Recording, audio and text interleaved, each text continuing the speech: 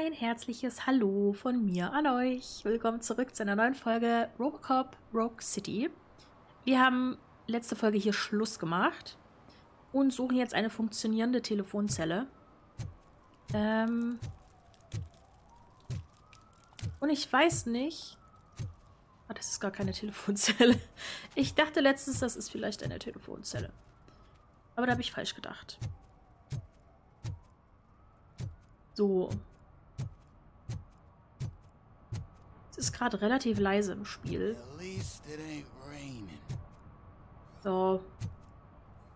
Warte mal, hier geht's auch hoch. Ist das jetzt Mode, dass man hier überall hochgehen kann?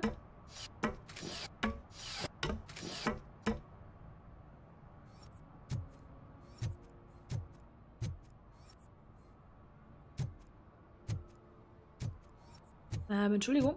You see that guy down there? He's an asshole. Welcher genau? Hä? Warum bin ich jetzt hier hoch? Ist überhaupt nichts. Doch hier. Mhm. Geklaut. Aber anscheinend ist der Suchradius unten, weil über meinem Kompass war gerade ein Zeichen für... Also ein Pfeil nach unten.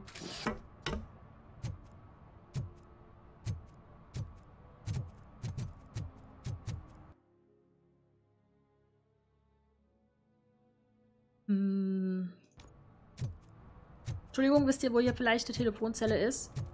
He's real good. Asks me for money. Only a moron steals from a beggar. That's what I said. But then he started shooting.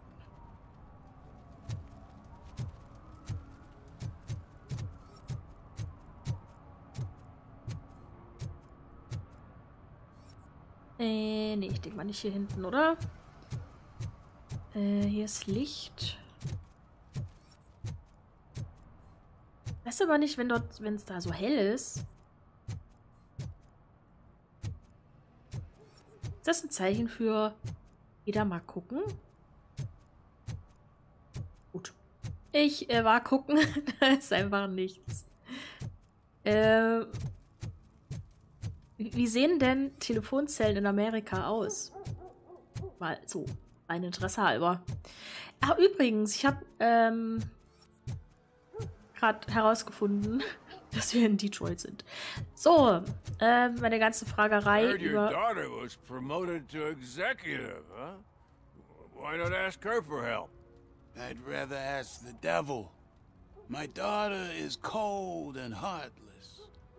Why do you think they promoted her in the first place? Meine ganze Rederei über... Wo genau sind wir eigentlich? Wir sind in Old Detroit. Überraschung. Ich will gar nicht wissen, wie viele Kommentare unter den bisherigen Folgen waren mit du weißt doch, wo wir sind. Das ist halt der Nachteil bei YouTube Let's Plays. Ne? Bei Twitch habe ich... Ach, da ist, glaube ich, eine Telefonzelle. Bei Twitch habe ich sofort eine Rückmeldung aus dem Chat. Das habe ich halt hier nicht. Hey, this is a private conversation, pig. Oh, da ist was. Betriebsmittel ausgelaufen. Gleich in Strafzettel ausstellen.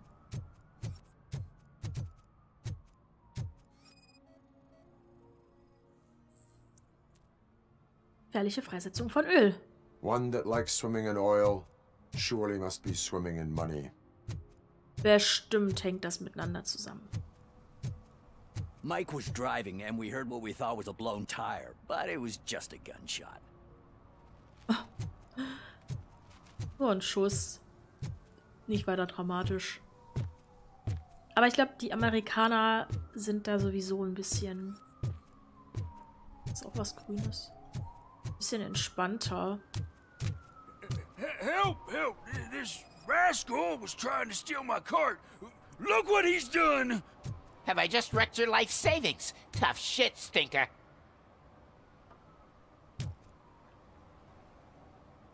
Antisocial behavior towards a fellow citizen can be classified as a crime. Gut, ich meine, asoziales Verhalten gegenüber einem Mitbürger. So, also da ist jetzt ein Strafmandat, glaube ich, ein bisschen drüber, oder? Sollten ihn verwahren, dass er das zu lassen hat, sonst kommen wir wieder und der soll gehen. You can go, but remember that mistreating another member of society is like singing off key. It disrupts harmony. Harmony my ass! I can't believe you're letting him go! If that's how you operate, you might as well jump in my cart with the rest of the scrap!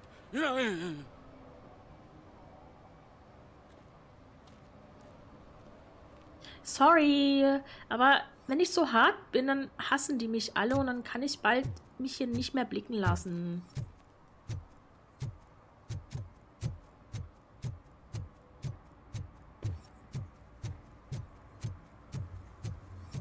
So, gucken, ob ich hier noch was finde, ob hier noch was leuchtet. Something's coming. I can feel it. Da. Unten.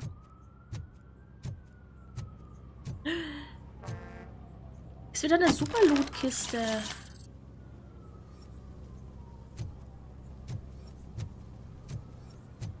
Okay, wir gehen jetzt zu der Telefonzelle. Ich meine zumindest, dass die dort hinten war. Vielleicht gehe ich jetzt auch dorthin und die war dort gar nicht. Hallo.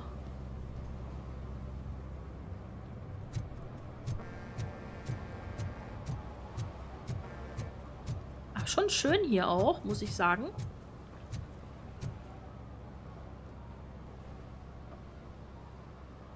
Bisschen... Ja, es ist halt Smog in der Luft, ne? Das sieht man schon. Aber sonst eigentlich ganz nett.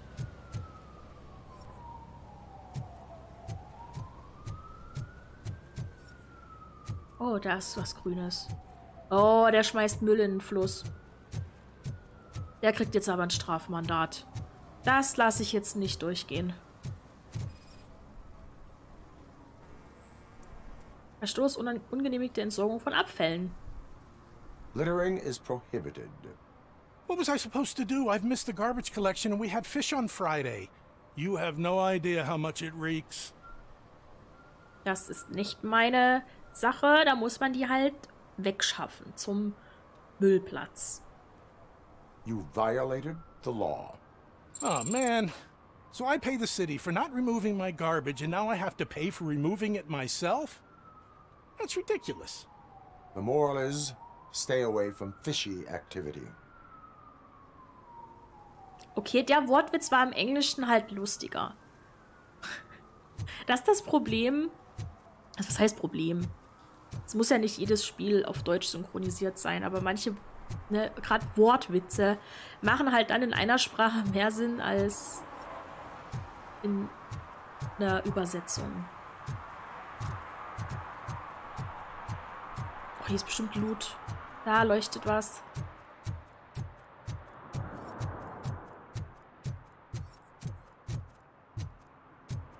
Ah, gut. Na gut, wir befreien die Stadt von Drogen. Das ist doch gut. Wo war jetzt die Telefonzelle? Die war hier irgendwo. Ich muss wieder hier rüber. Den Parkplatz. Und dort war sie, glaube ich, dann. Wer hat Casey Carmel getötet? Kann ich die Aufgabe denn schon machen?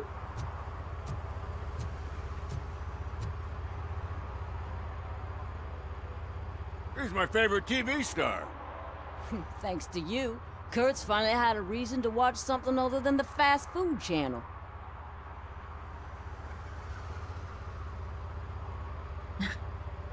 Okay, live bin ich sogar noch besser. When it comes to cleaning criminal scum from the city, I am even better live.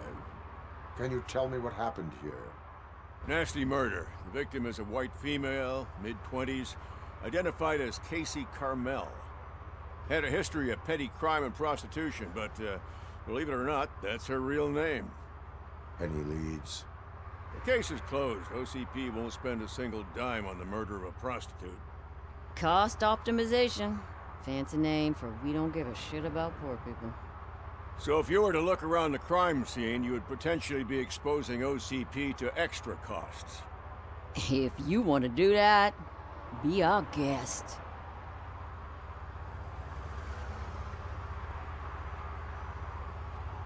Is that homeless man considered a suspect? Nah, we know the guy. You can rule him out. The guy's a loon, a mental patient. He thinks that aliens dumped the body here. Talk to him if you want. Just prepare to hear a tall tale about green people. Do you have any thoughts about that murder? I'd bet the girl was killed somewhere else, and the body was only dumped here. And we got the tire tracks, drag marks. If we find a car that matches, we'll find our perp. Yeah, I guess the perp had his hands covered in some green-blue guacamole-ish goo. The body's covered in it. Why does it always come back to food with you? Anyway, we need to do a proper analysis. Es waren bestimmt doch die Aliens. The best way to cut the costs of policing is to cut the criminals down. Tell me about it. I didn't join the force to pick up dead bodies off the street. Yeah, but what can we do? I will look around. We must bring the murderer to justice.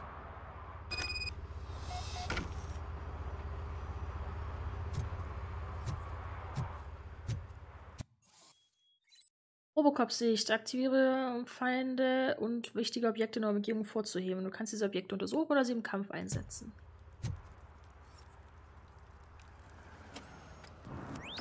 Somebody dumped her a few feet from here. The blood traces on the ground indicate she was dragged. Her heels had to touch the ground when the body was dragged.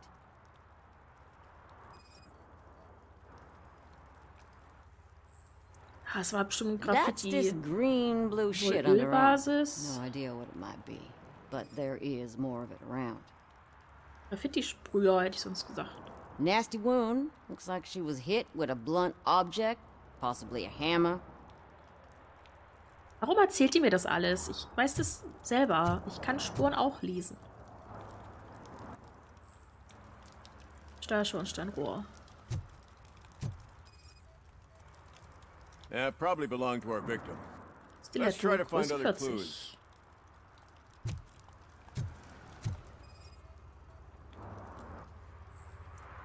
Verstreuter Abfall, irrelevant. Poor Casey. Custom extended wheelbase. Reifenspuren, verlängerter Haven't seen a Radstand. vehicle like this around. Nah. But that narrows it down significantly. Good catch, Robo. Sieht aus wie Blut. Blutgruppe AB-. Zeugen befragen. Habe ich alle Hinweise gescannt, ja?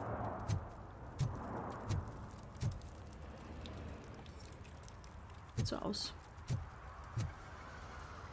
Hallo, Herr Zeuge. Oh, I can help you find the guy who dumped the body here. I saw him, but you must accept the truth. Tell me what you know. It's as simple as it gets. Aliens did it.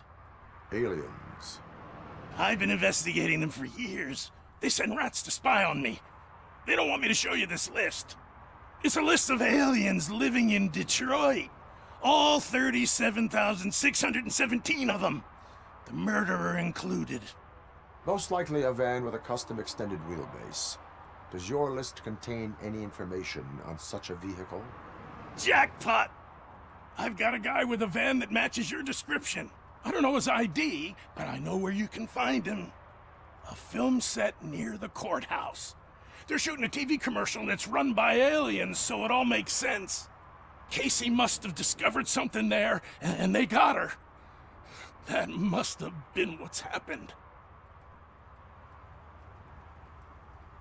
Okay. Why do you think that aliens are involved? Ganz glaubwürdige I saw the guy who Geschichte. dumped the body here. I saw his skin. It was green and glowing like those toy dinosaurs that children play with and years later develop serious diseases from. Why do you think that aliens run the set? Who do you think runs the advertising business? They're stuffing commercials with subliminal messages. They use additional film frames with commands to make us obey. Don't you know what happens to those who watch TV? What is the purpose of your list? It's my tool to spread the truth.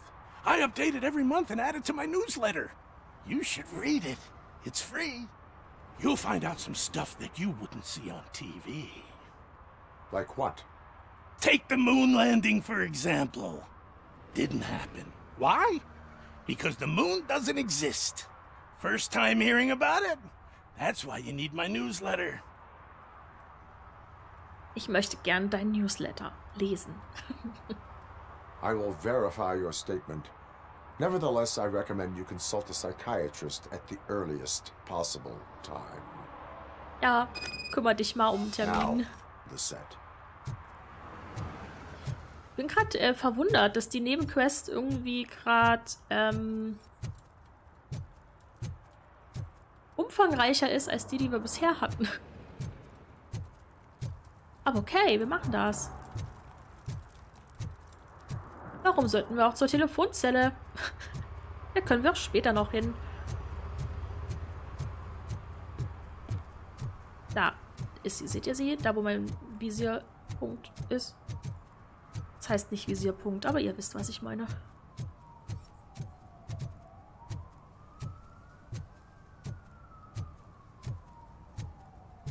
Mit denen haben wir, glaube ich, schon zugehört, oder? Wenn die überhaupt was gesagt haben.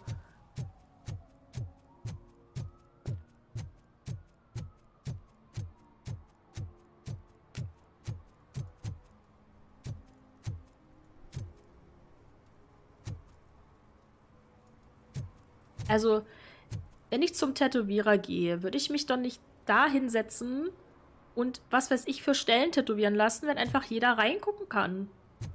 Oder?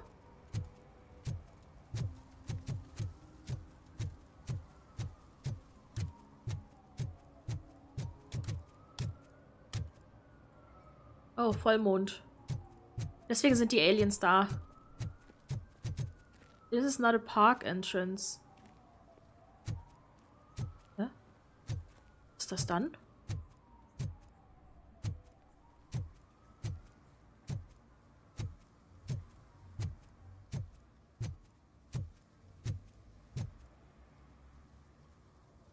What is happening here?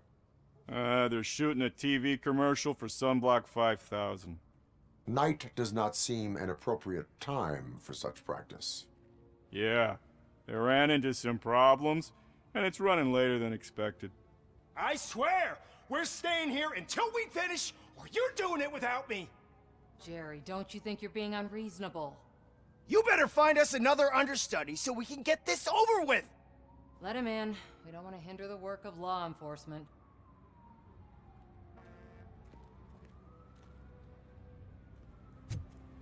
Danke. Warum haben wir plötzlich Jerry eigentlich so frontal gesehen? Das hat doch gar keinen Sinn gemacht. Wir waren gar nicht... Wir waren doch nicht sie.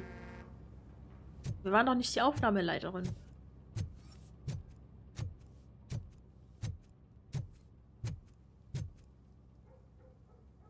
I have reason to believe that someone from your crew is involved in a crime.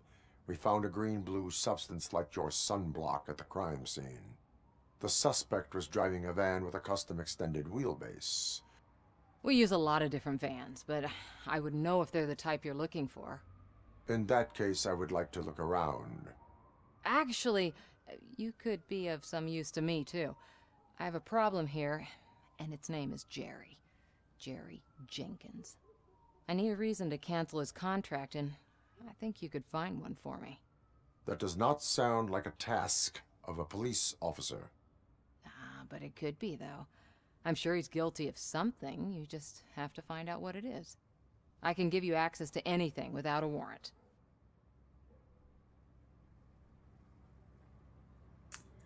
Lassen wir uns jetzt auf sowas Illegales in Anführungsstrichen ein? Oder...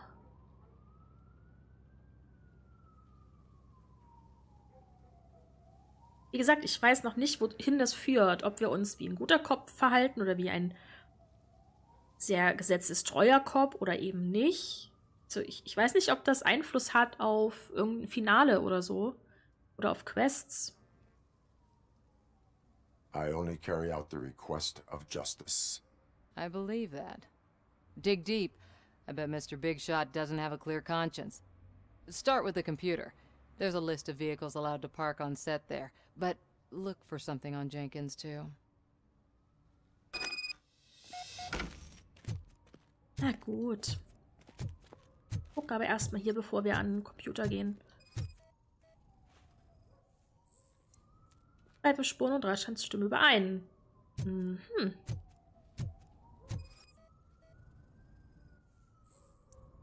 Sunblock 5000. Substanz stimmt mit der überein, die an der Leiche des Opfers gefunden wurde. Ich sag's euch, es war die Aufnahmeleiterin.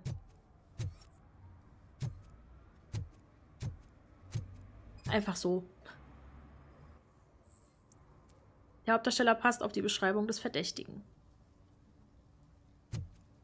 Aber hier ist ja noch eine Frau dabei.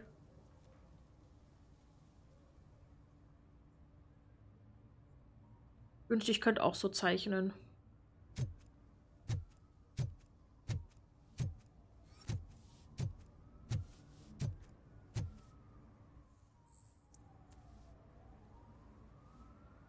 Gott, mit Tastatur steuern? Okay.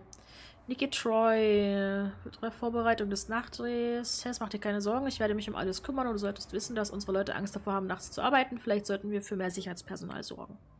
Sicherheitspersonal.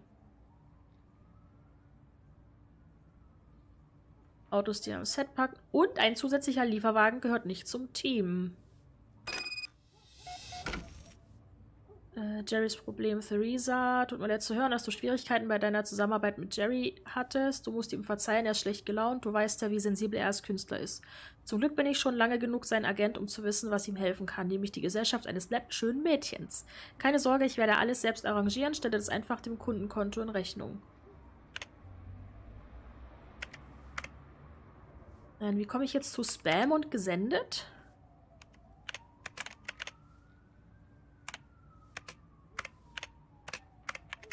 Gar nicht.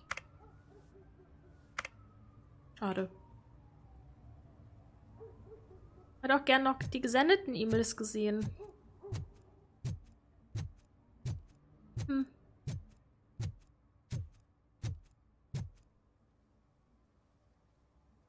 The evidence I have gathered shows that you are connected to the investigation that I am conducting. So what?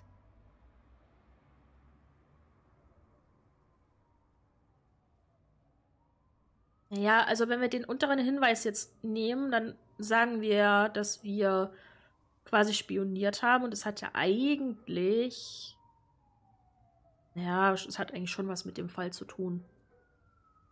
I read your messages. They seem to connect you with the case. Would you like to explain? You've read my private messages? How did you get access to them? That bitch sent you after me, didn't she? She's looking for a way to screw me over and hide her incompetence. You want to investigate something, then ask her about the guy she hired as the understudy. His face looks like a walking mugshot. On top of that, I bet he's the one who stole my ring. See what she has to say about him, pal.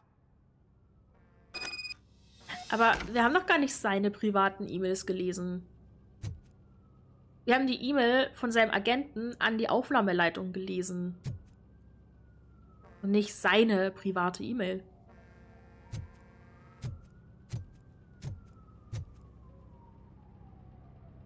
I spoke with Jenkins.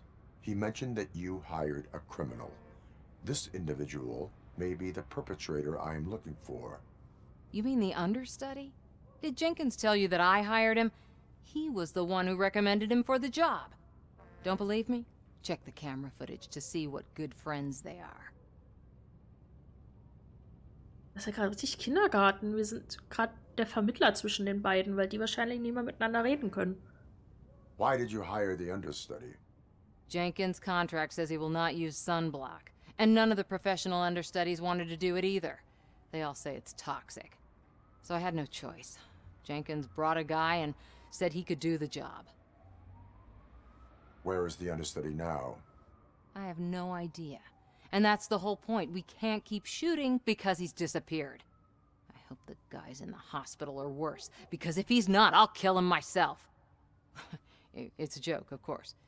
You understand jokes, don't you? Show me the footage. Check the camera footage. Oh, sie dringt mit ihrem Kinn. Okay.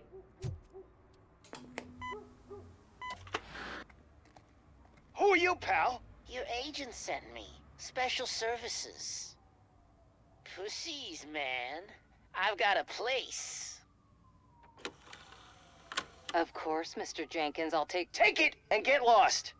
The smell of hard-boiled eggs mixing with this green shit makes me want to puke. Looking at your face doesn't help either.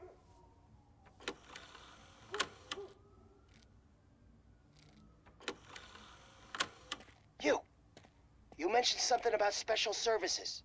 Only the best in Detroit. I find that hard to believe. I've got just the girl for you. Her name's Casey. She's... No names.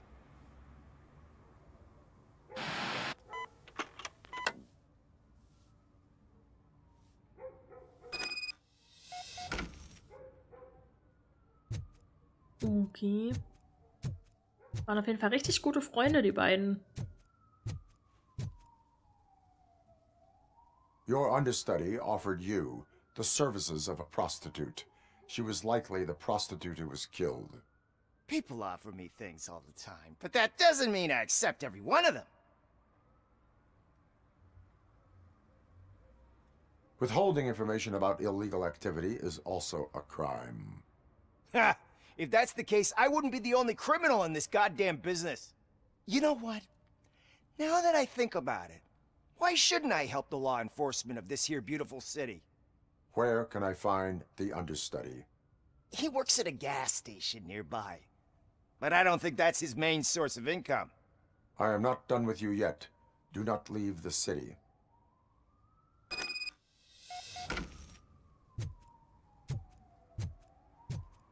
Okay, das nimmt jetzt gerade ordentliche Dimension an, diese Quest.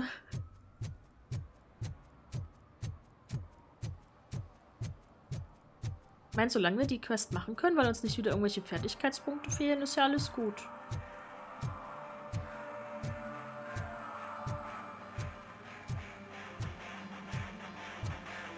Was ist denn hier für Krach?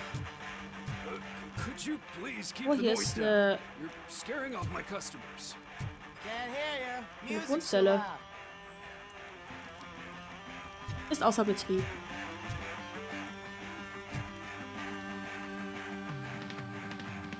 Good evening. Are those two men bothering you? First, they harass my customers. Then they threaten to burn down my shop. You need to do something about it, officer. What do you want, cop? Can't we have a little bit of fun? We did nothing wrong.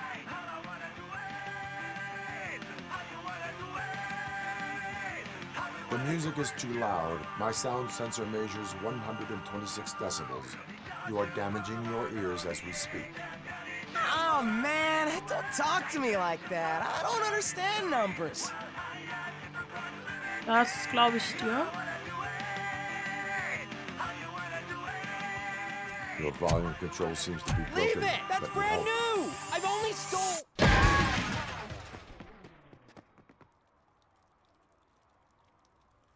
Thanks, officer. Ah, kein Problem. Fruity Loops. Von Kellogg's. Also hier nicht, aber eigentlich.